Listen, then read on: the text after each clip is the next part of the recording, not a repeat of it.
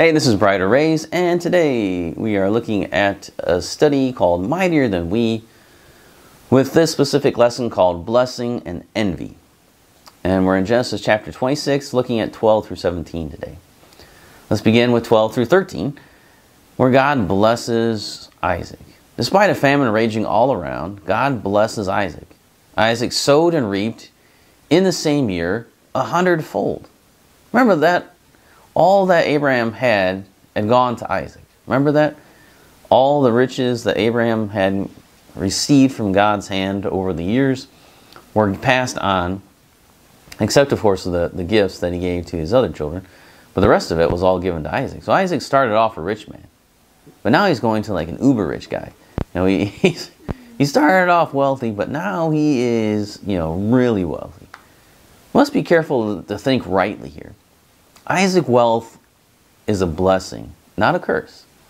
Often people fall into two camps when it comes to money and possessions. Either they're in the prosperity gospel camp that says that you should seek earthly wealth because God wants you to have lots of money and lots of stuff. Or people fall to the other side and they think it's holier to have little and despise those that have money. To live the ascetic life, to get rid of everything, take the vow of poverty. That's more holy. So people tend to fall on those extremes, like, well, you shouldn't have any money. The pastor should have to walk around in rags and can't own a car because he has to, it's like, go crazy. And on the other side, it's like, hey, I should have all the money that I can because that means I'm blessed by God. Well, not always. But here we know specifically that this wealth that's been given to Isaac is a blessing from God. So the warnings of the Bible about money are to not serve money, but to use the money to serve. Which is it harder to enter into the kingdom of heaven, a rich man or a poor person? What does Jesus say? Who can be saved? With man, this is impossible. With God, all things are possible.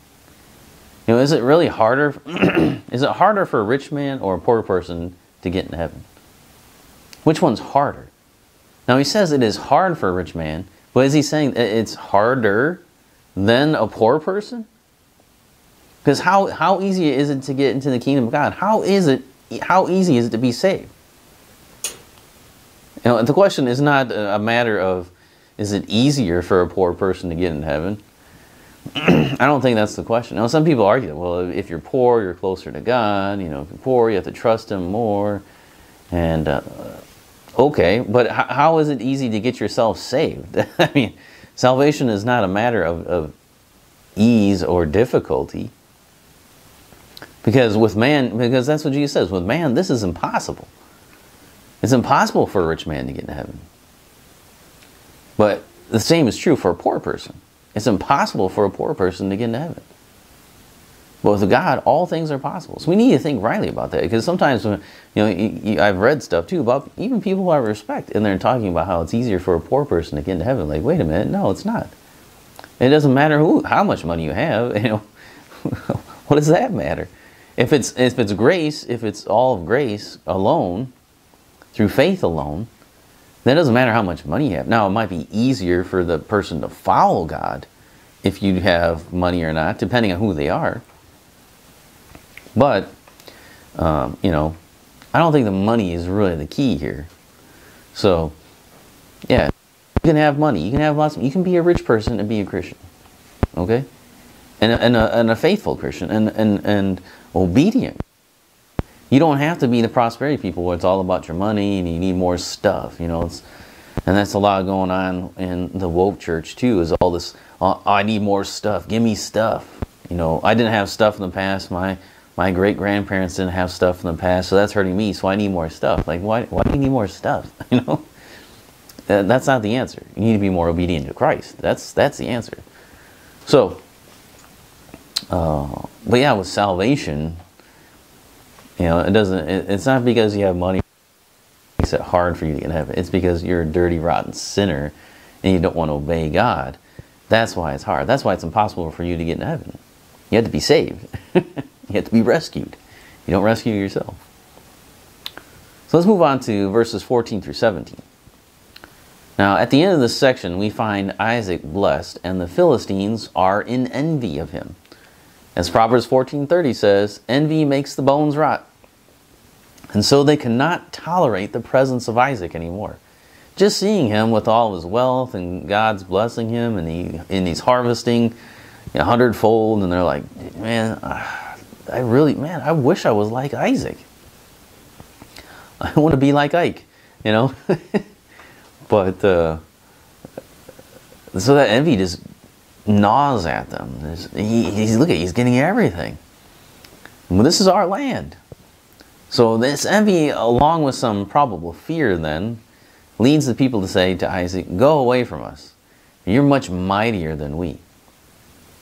This echoes the Egyptians during the time of Moses, as they saw the blessing of God upon the Israelites, and they said, behold, the people of Israel are too many and too mighty for us. You see, when God pours out his temporal and spiritual blessings upon his people, the world takes notice, and it drives them crazy. Isaac listens to the people. Instead of stirring up trouble, he maintains the peace by moving into the valley of Gerar and lives there. So he moves away from the city down into the valley, gets away from, puts some space between him and the people. He's trying to live as a peaceable man. He's trying to make peace with the people. He doesn't want to start a war, which is kind of what they're worried about.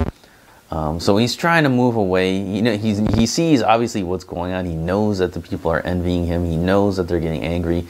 They come to him and say, hey, you got to get out of here. We don't like you anymore because you got too much stuff. You're doing better than us in our own land. And so you need to move on. And so he moves on. That's what he does. Doesn't stir up trouble. He is a God-honoring man and says, okay, you know what, I'll give up this land. I'll move farther. That's fine. Cool. Let's do it. God promised to bless me. So he did. So yeah, think about that. I mean, sometimes with money, people get kind of weird on both sides. And so we got to remember that the money here was a blessing to Isaac.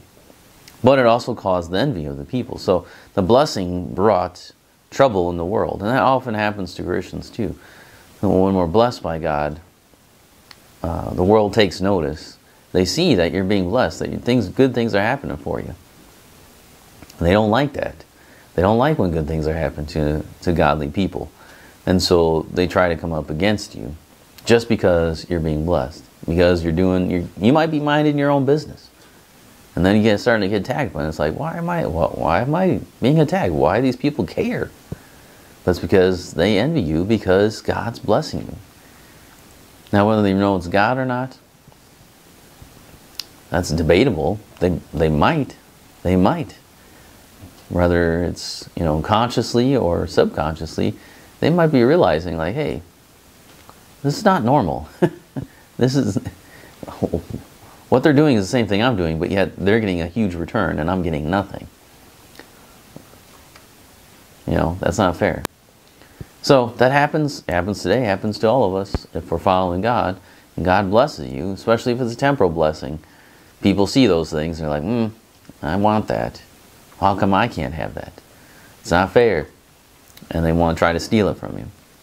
Or they might want you to just leave them alone. You got to move away from me because I don't want to see you. We're not friends anymore. So that happens. Be aware of that. Keep an eye out for that. Because nothing new is under the sun. So it's going to happen to you probably. If you're following God. If you're not, then you probably don't have to worry about that. But if you are following God, then you probably have to be careful of that. Just know that when God blesses you, people are not going to like that. Satan is not going to like that. You're going to have some things come up in your life and it's going to be in trouble. But don't be surprised by the fiery trial, Peter says. Know that it's coming, but then know that you're blessed. So you're the winner. All right, well, that's the end of that study for today. Come back next time and we'll look at the conclusion of our study.